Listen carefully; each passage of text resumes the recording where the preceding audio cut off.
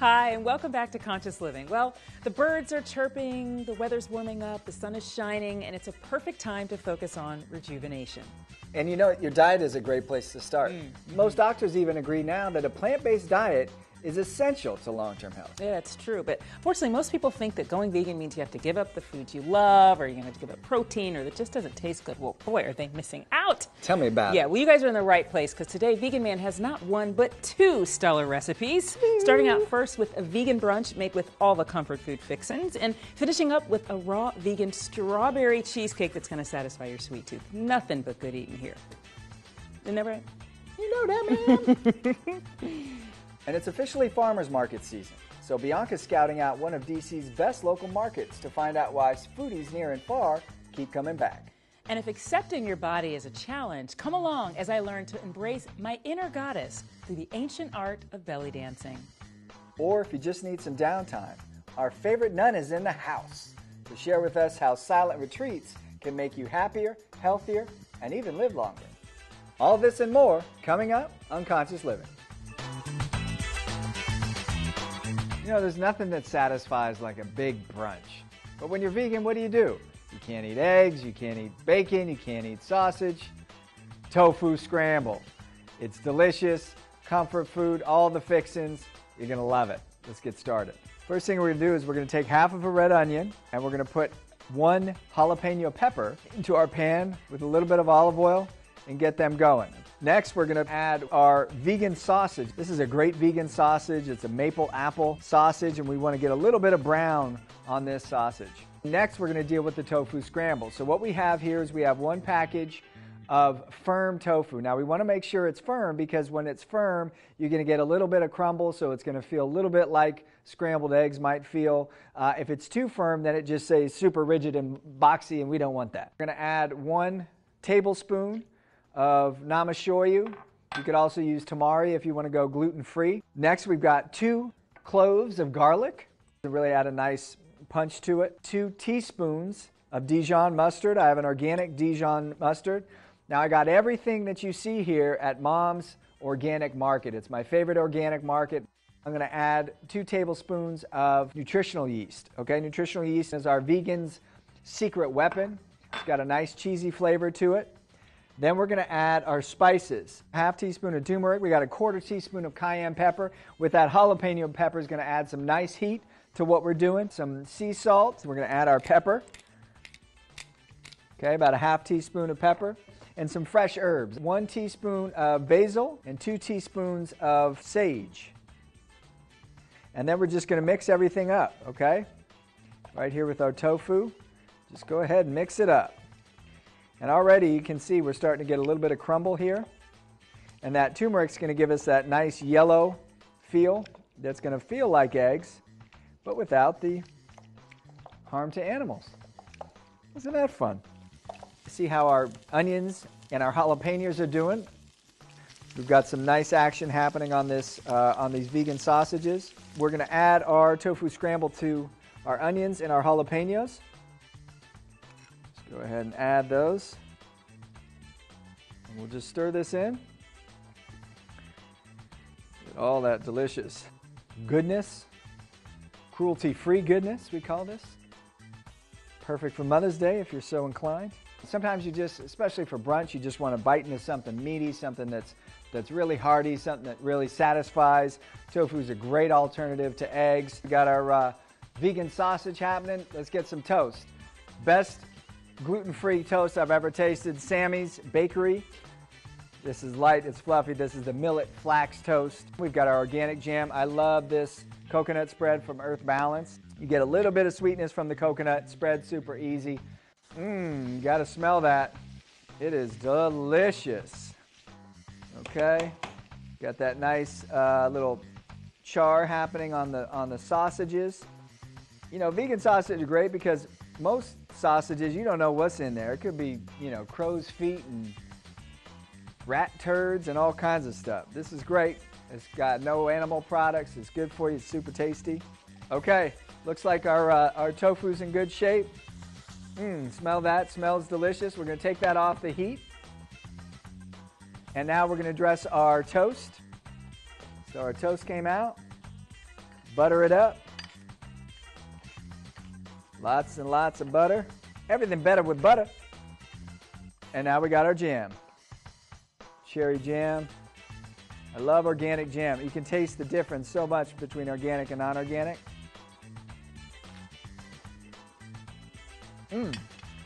Wow. That's awesome. Now we've got our tofu scramble, and what we're going to do is we're going to add to that a cup of organic heirloom cherry tomatoes. And now that we've taken it off the heat, we're just going to mix that up like that. Okay.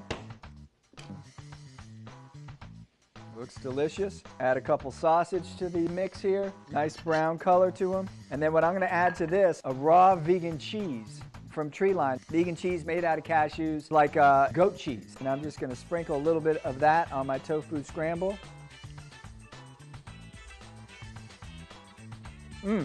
Wow, that's dynamite. A little bit of sausage.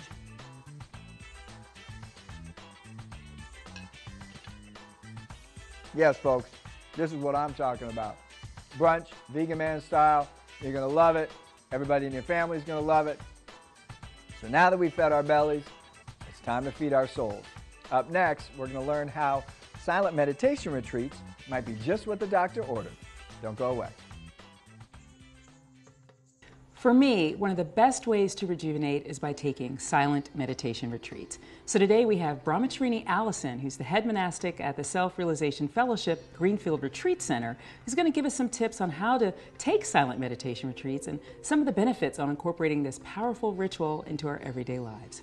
Hello, Brahmacharini. Hello, Bianca. Thank you for having me. So wonderful to have you here. Thank you. You know, I'm curious. I haven't spent a lot of time with monastics, and I'm just curious, how did you get on this very interesting life path?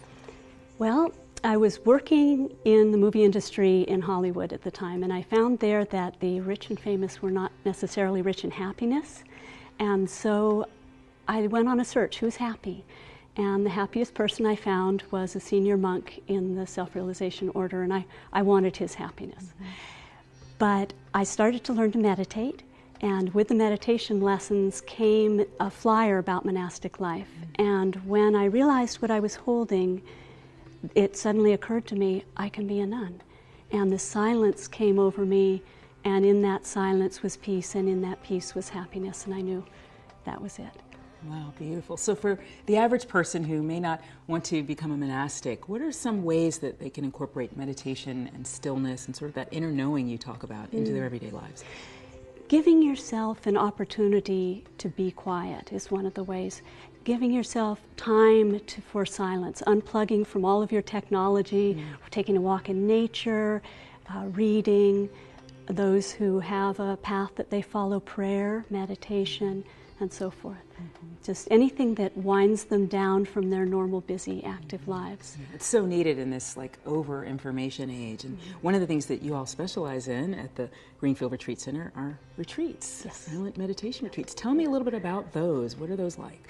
We have 3 cottages that women can come and take silent retreats, and those cottages are equipped with kitchens and laundry, and women can come for up to 2 weeks. And they can walk on our grounds. We have a large area with gardens, and they can get out in nature, and they can join us for our morning and evening meditations if they wish. Wonderful. And so, for a person who maybe hasn't meditated before, I know that there's tremendous science about the benefits of meditation and silent retreats on health and wellness. What would you say is kind of a first step for them? A first step probably would be to get used to the idea of silence, to step back from your technology, realize that within you is a wellspring of joy that is left untapped most of the time, and give yourself that quiet time to touch that and see how it will enliven and rejuvenate your life. That's beautiful. It's beautiful. Just being silent, I mean, even without a specific scientific technique, is so powerful. And it goes completely contrary to what we're all told and what we all believe, that we have to be constantly moving, constantly talking, or constantly listening to something. So for people who maybe can't get to the Greenfield Retreat, what are some other locations where they can maybe enjoy some of the practice that you talk about? Any place that's special to them, out in the woods, They could go on the beach. They can have a retreat in their own home. But there are also places that you can go. The Self-Realization Fellowship has a number of places, 3 in California, 1 specifically for men. We have 1 in India, we have 1 in Germany. And the monks also tour in the country and have retreats scattered throughout the country and actually internationally as well. So just as a basic kind of like meditation 101, I know it's something that a lot of people say that it's hard to begin. Any tips that you'd give our viewers out there for, you know, learning how to sit and meditate? If you sit still, just try to keep your spine straight, your feet flat on the floor, and keep the head in alignment with your spine and focus the eyes in a gentle upward position and relax. And keep the body and mind relaxed. Keep the shoulders back, the abdomen in, and just watch and be aware of your breathing. If you don't have any scientific meditation techniques, just be aware of your breath flowing in and out. Beautiful, beautiful. So any final words for encouraging people to maybe go ahead and take that retreat that they've been putting off?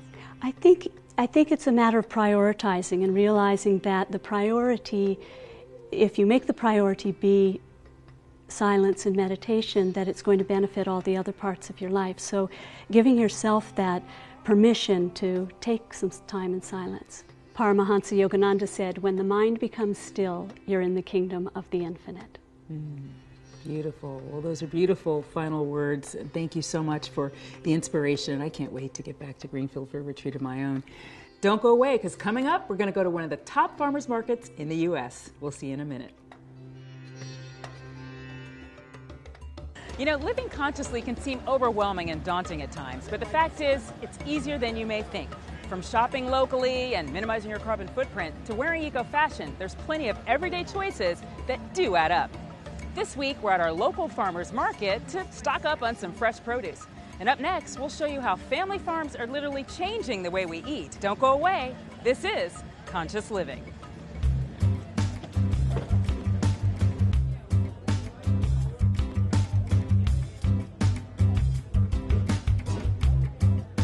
There's nothing like a day spent shopping at the farmer's market. It's a fun, healthy way to find produce, taste some new varieties, and get to know your local farmer. You say if you eat a spoonful every morning, you won't have allergies if you start in the spring. Because of the pollen. Because of the pollen. You get immune to the pollen. That's totally wrong. All right. Raw honey, a must get. Thank you. I've got my own reusable bag.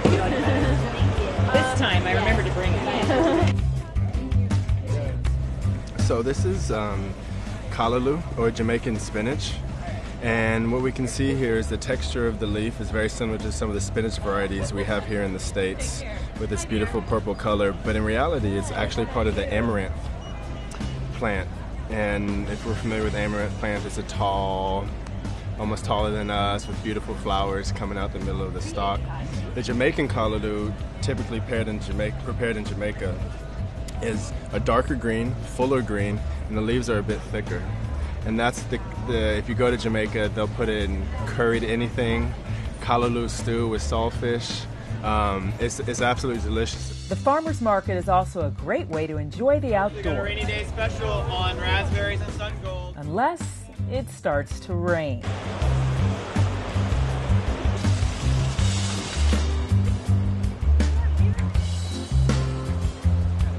But even the weather didn't stop these conscious consumers who endured the elements to get the season's freshest picks.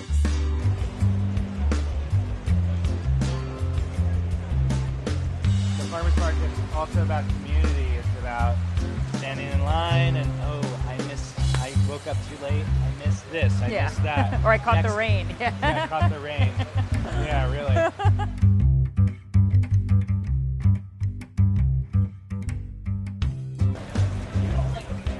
To learn why Fresh Farm Markets has such a loyal following, we caught up with its executive director, who shared with us why this market is different than most. What kind of market is this? I'm not sure the kind, but it's supposed to be fragrant. It said it will smell like roses once it gets a little bigger. I can smell. Fresh Farm Markets is a 501c3 nonprofit organization based in Washington, D.C. We use farmers markets to educate people about food and environmental issues. We do program activity in addition to farmers markets, and we've been doing farmers markets for the last 15 years. So we have farmers that are growing organically, biodynamically, and also using integrated pest management practices, which means using a natural way of controlling a pest in their orchard or in the field, so that they're not spraying chemicals out there a lot, that they're paying attention to the health of the plant, their soil, their personal health, and what they bring to market. You know, when we started in '97, no one was asking for fresh, healthy food, local food. They were saying, why would I buy it if it's cheaper in the grocery store? And we said, come to the market. You're going to see varieties at the farmer's market you will never see in the grocery store. This food is grown for flavor, not for shipping. It's grown to really be tasty and delicious. Now, when everybody's got all these tomatoes in the market and the peaches, compare the prices to the grocery store, you're going to have about a same amount of price value, and the quality is going to be higher and the value is going to be more. What people say to us, they take home the product from the market and it lasts so much longer. Why? Probably picked the day before it comes to market. And that means, you know, it hasn't traveled across the country for a week to get to your store. It means you've got the freshest product, which means you're not losing food. You're not throwing away any food. You're getting better value for your dollars. But you're also putting money into the farmer's pocket. And that farmer is seeing a future in agriculture because you're supporting him. There are other markets in DC that basically you show up, you can resell other farm product. You can have stuff from Florida, Chile. Fresh Farm Markets does producer-only farmers markets, which means that we have a formal application to this market. Farmers must apply annually. We visit the farms so that we ensure the integrity of the product that people are bringing to market. And we have a defined geographic area for the markets. Every year, our farmers, very generous, but it's about 50,000 pounds of fresh food gets donated to these other nonprofit partners. And Miriam's Kitchen is our gleaning partner at our Foggy Bottom Market. They say it helps save them about $40,000 in food costs for what's donated by our farmers over the season. And so they use that money in savings to do other programs to help the homeless. So, you know, it's giving back to the community where your markets are located and building a sustainable community out of this food, this great local food. To better serve the community, Fresh Farm created a program that makes produce available regardless of income. Fresh Farm Markets decided to apply to USDA to be able to redeem food stamps at our farmers markets. And what we do is, if you come with your swipe card, we give you $1 tokens to shop at the farmers markets with that. In addition, the WIC and the senior and the food stamp people, we give an additional matching dollar, up to $15 in free matching dollars to shop at the farmers market. Last year we gave out $30,000 in free matching dollars. This year it will probably be $40,000, and it's people donating to our nonprofit organizations, some foundations, but again, giving back to the community, making sure, again, this healthy food is getting to where it's needed most. As we evolve into more gender equality on the planet, communities that celebrate the divine goddess and invoke the sacred feminine become more important. In Washington, D.C., one such community, Sahara Dance, is using the ancient art of belly dancing to help women heal, transform, and embrace their bodies. I love belly dance because I think it's the perfect medium for helping women to enjoy their bodies. I also love the creative expression and the beautiful music I get to dance to. I get to do all of this and feel healthy and fit. Belly dance can be especially powerful for women seeking to reconnect with their femininity. And in DC especially, women work really hard, and sometimes they lose touch with that quality of the divine feminine, or feeling like a goddess and feeling beautiful. And belly dance can help them to reconnect with that part of themselves. Celebrate it. Very few places in our culture that fully support and embrace all qualities of being feminine. And in the belly dance studio and within this art form, everything that is feminine about a woman can be supported, and not even just supported, celebrated.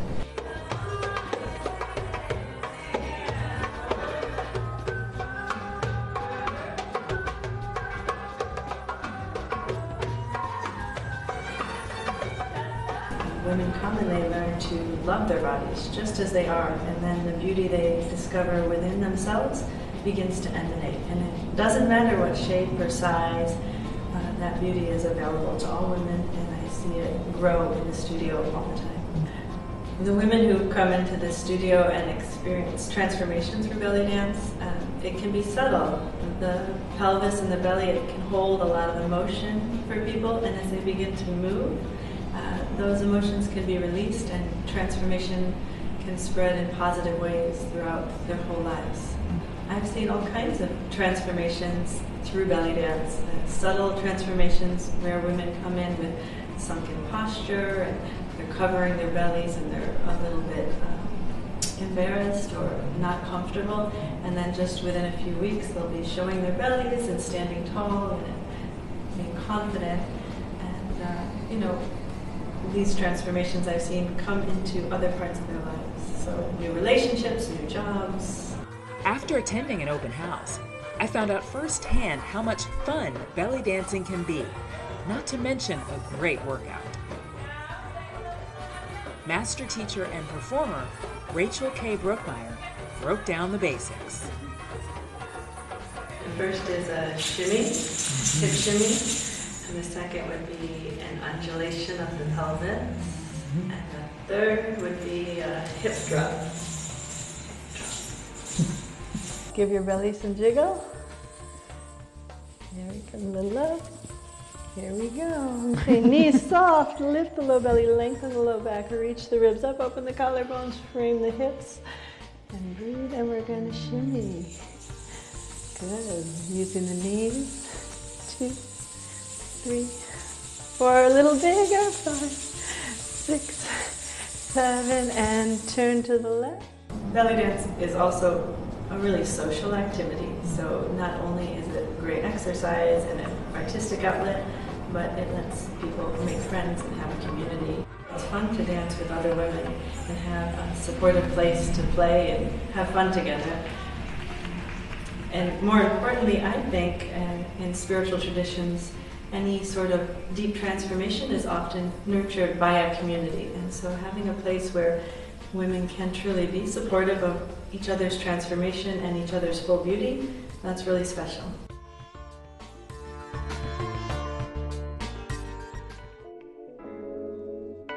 You know, when springtime hits, there's nothing like fresh berries on dessert. So today I'm sharing with you my famous raw strawberry cheesecake. It's creamy, it's decadent, it's oh so delicious, and it's good for you. Let's get started. So the first thing we need to do is we need to make the crust. So we're going to start out with 2 cups of pecans, and we're going to take 4 or 5 medjool dates. If they're a little dry, you can soak them. And then a 1/4 teaspoon of sea salt. And then we're just going to blend it up. And we're looking for a consistency that's about like a Lara bar. So see how that sticks together? It's real nice.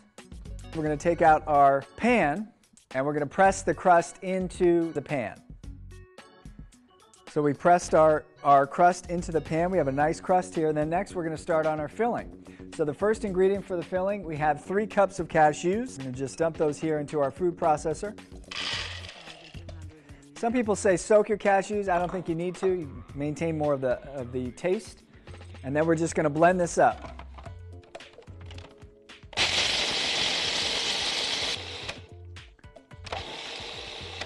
Okay, now the cashews have a nice crumble here. That's about the consistency we want. Cashews are heart healthy. They're a great source of protein and super delicious, and they're great because they're very soft nut and they're pliable. We're going to add 1/4 cup of lime juice, 1/2 cup of maple syrup. You could also use agave if you like that, or coconut nectar. I like maple syrup. 1/4 cup of coconut water.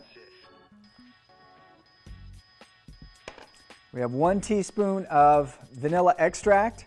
Ideally vanilla extract without alcohol in it. Vanilla extract, you could also use vanilla beans. Sometimes I use vanilla beans. Then we're going to just start blending that up. Okay?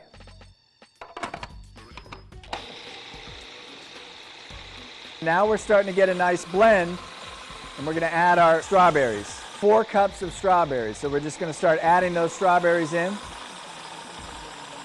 And you'll see this is going to start to turn a nice pink color. Just adding those strawberries in. And as it's blending, What we're going to do is we're going to add half a cup of coconut oil. This is going to give it that really creamy, almost cream cheese flavor, but you got to make sure it's liquefied. Nice and slow. I'm going to do it slow so everything gets evenly distributed. I think we're about good. Now what I'm going to do is I'm going to give it a quick run around with the batter. See how liquidy that is? It's a nice liquid batter. No chunks, no drips, no airs.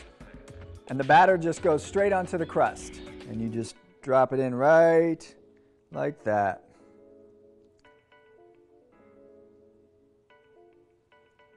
Nice. We're going to cover it and we're going to drop it in the fridge for anywhere from 6 to 8 hours. You could also put it in the freezer to make it set. Okay, so now we have our final cake.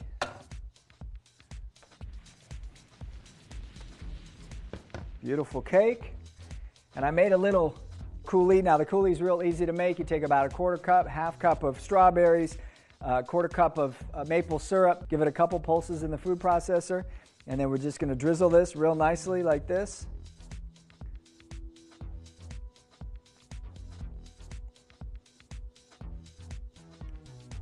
Okay. Boom. Okay. And then let's slice it up. Okay, get a nice slice here. Beautiful. Look at that. Creamy. That coulis just dripping over. You've got that beautiful crust. Let's give it a taste.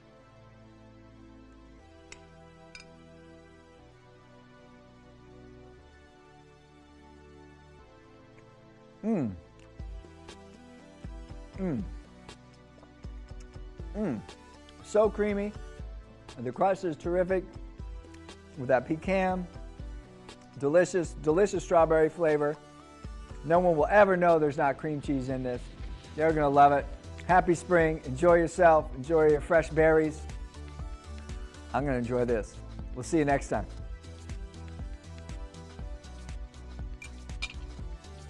Mm. Mm. Yeah, boy. Slamming. That pie was slamming. Well, now that I've had dessert, I think I'm ready for some brunch. It's good, right? You following us yet? Come on now. You got to get hip to it. Facebook, Twitter, Instagram, behind the scenes action, ConsciousLivingTV.com. It's good. We'll see you next time. Well, that's all for this week. We'll see you next time. But first, I got to get out of here.